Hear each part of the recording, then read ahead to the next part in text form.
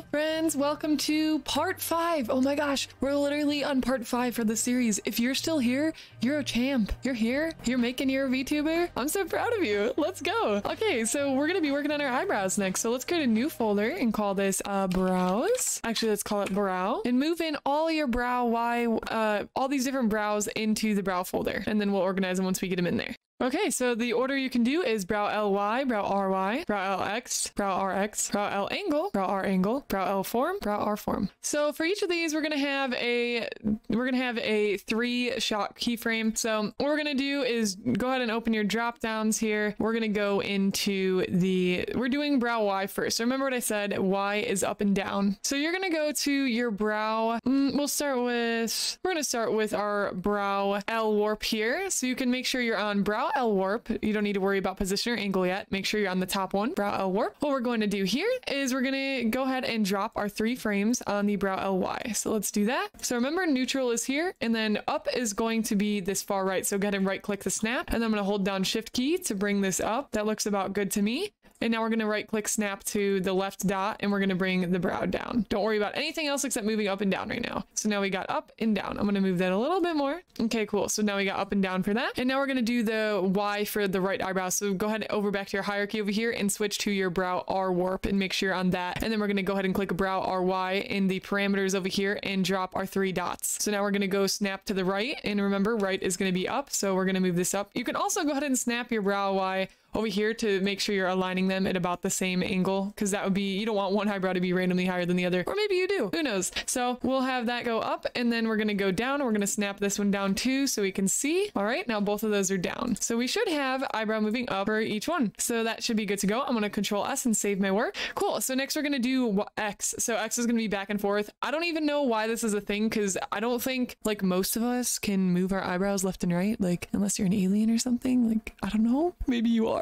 Tell me if you can move your eyebrows left or right.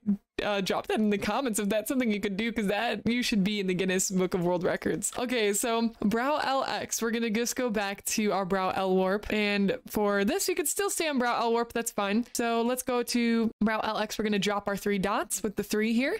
We're gonna go snap to the right, and we're gonna bring the eyebrow to the right over here, and then we're gonna snap back to middle, just test it out. Good. Now we're gonna snap to left and move our eyebrow to the left. So now we should be snapped to right and left. Cool. And we're gonna do the same thing for this brow RX. Make sure you click on that here, and then go find your brow R warp in the hierarchy. Okay, now we're going to drop our 3 dots again. We're going to do the same thing, and I'm going to move this eyebrow over so I can see how much it is. So let's go there, and then we're going to snap back and go snap to your left for brow RX, and now we're going to move this to left there. Okay, so cool. That should be good. Let's check this one too. Awesome. So we'll snap both of those back. And next we're going to move to brow angle. For brow L angle, now when I go to my brow L in the hierarchy over here, make sure you click on the brow L position for the angle. So next click on the brow L angle hierarchy here. So make sure you drop down and you click on the little child of the parent, because we want to make sure you attach the keyframes to this one instead. So for brow L angle, we're going to click on it in the parameters as well. Remember, we're going to drop our 3. Next, we're going to be doing the eyebrow angles. So it's going to be a little confusing here, but bear with me. You're going to go to brow L position in your hierarchy, but you're going to go to brow L angle, and you're going to drop your 3 points for brow position, even though you're on brow angle in the parameters. And what we're going to do is go to our right click here, and we're going to go ahead and rotate that. Okay, and then the opposite for this way, and I'm just going to rotate it very slightly for that one, just a little bit. And for brow R angle, we're going to do the same thing. We're going to go to brow R position here, but in the parameters go to brow L angle, drop our 3, and we're going to do the opposite here. So we're going to tilt it that way left when we're to the right point snap, and to the left we're going to tilt it inward, so they're both going inward. There we go. So you can see how that moves there.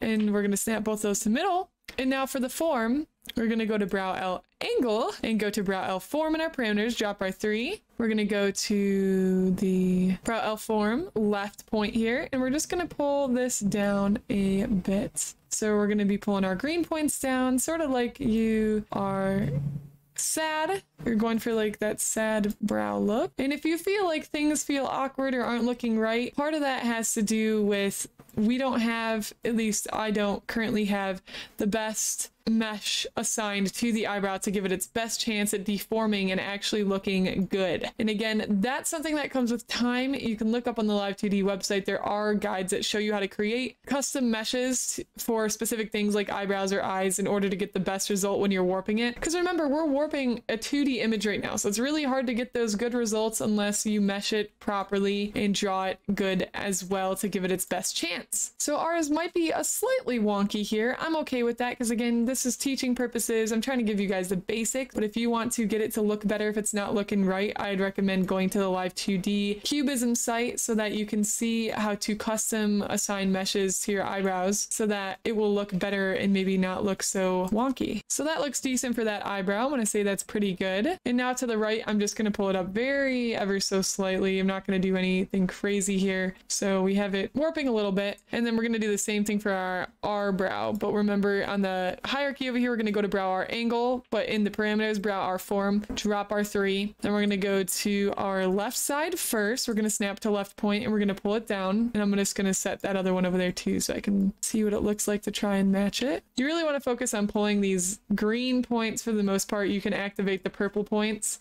as well, but I like to use the green more. Again, sometimes we want the purple, like right there, that purple helped us. I'm gonna pull a purple here as well, because green gives you overall, it gives you largely more control, I'd say. All right, I'm gonna say that's good. And now again, I'm gonna snap to the right for each and then pull this guy up a bit. Okay, so now that should be good. Now I'm gonna snap everything back to middle and I'm going to save as version 3.4 so that I have another version saved with major changes. And now I'm gonna export it. We're gonna go test it again in PRPR Live. So let's export that 3.4. Once we get into PRPR Live, we're going to load in our latest version. So I'll click load 3.4. I'm going to double click on that. Gonna have to exit out of my 3 teens because I can only use one camera at a time. Hold down Alt and scroll wheel to scroll into my avatar, and I'm gonna go to face capture settings and start cap. And now that looks like those eyebrows fly way too down, so we might want to adjust the sensitivity there.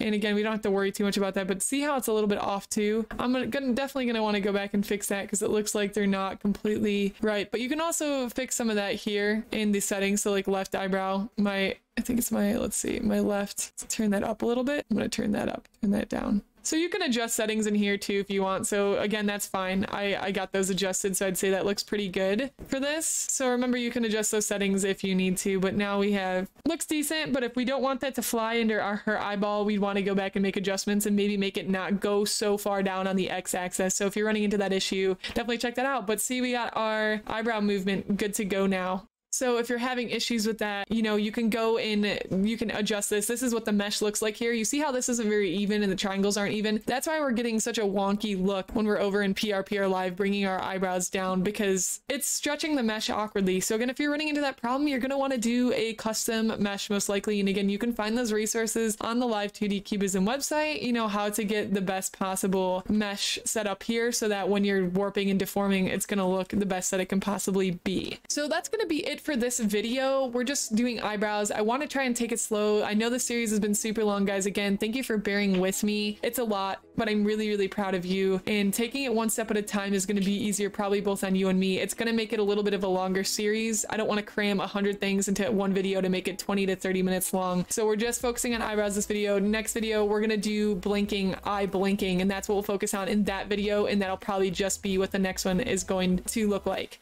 So thank you again for sticking with me. If you guys are interested in joining a really awesome community, if you need help or just want to talk to other VTubers or artists, we have a huge VTuber art community over in the Discord. You can find that link down below. We'd love to have you there. And definitely check out the YouTube live streams, which is every Friday at 1 p.m. Mountain Time, or you can check me out on Twitch at Monday or Wednesday at 1 p.m. Mountain Time. And yeah, so thanks for hanging out with us, and I'll see you guys in the next part. Bye!